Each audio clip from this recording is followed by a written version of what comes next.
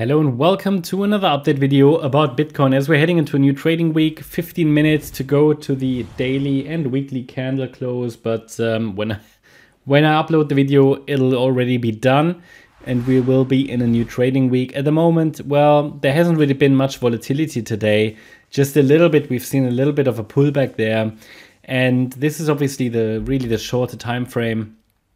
Honestly, not much happened here today. So the idea is obviously still that there are two wave counts that we're observing. Both are bullish. One, however, is short-term bearish. But in both, I'd like to see further upside continuation in wave 5 after this wave 4 is completed. And the wave 4 is either already complete, or we might get one more low to round about 57 to 56K to wrap this up in the white count. At the moment, I'm watching the yellow count because the price might have formed a 5-wave move to the upside with today's high. And we're going to zoom in a minute. But if a low has formed, okay, so if this ABC structure is already completed, A, B, C in wave 4, if that's completed, then the next wave to the upside should take us to 90K plus. I showed you already in previous videos how to calculate the target for that. $90,000 for wave 5 of 3, then we should still get a larger degree 4th wave and a 5th wave. And this is a valid assumption and reasonable as long as we're holding 50,725. That's the 50% retracement.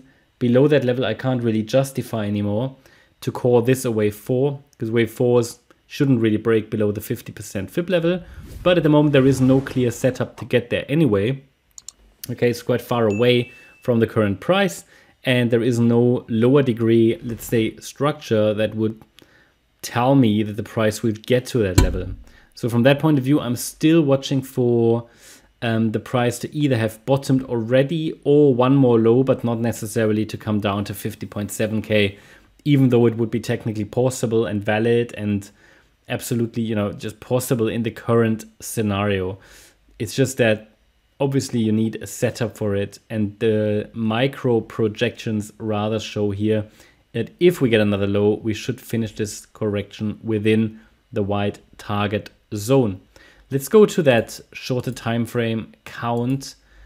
I mean, it's not that, more labels will make the chart clearer, but I have labeled for you here the 5-wave move to the upside, just to tell us, okay, it's possible that Bitcoin with the latest push higher that formed today to around 65,680, that this was the completion of wave 1 in yellow. So first 5-wave sequence since the low that formed on Friday. That means Bitcoin might have completed over the weekend first small 5-wave move. And if it is complete, then the wave 2 pullback could be unfolding right now. And this wave 2 pullback should test the orange support region. So why is that so important?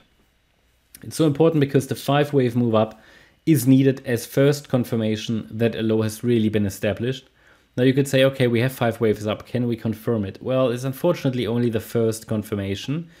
What Bitcoin needs to do for me to confidently state that the correction is over, I need to see a corrective pullback into this support region that's defined between 60,888 and 63,317. The price needs to stabilize there, turn around, and then, ideally show a reaction and rally to the upside, ideally breaking above the wave 1 high. Then we have 3 levels of confirmation. And I mean, confirmation is no certainty, but it at least gives us some confidence that the correction is over. Until then, probabilities are still very balanced, especially, and that's sort of something I should add really, this 5th wave of wave 1, so this 5th wave of that 5-wave cycle was really very lackluster, very anemic, very short, and doesn't really give us a clear wave 5 there.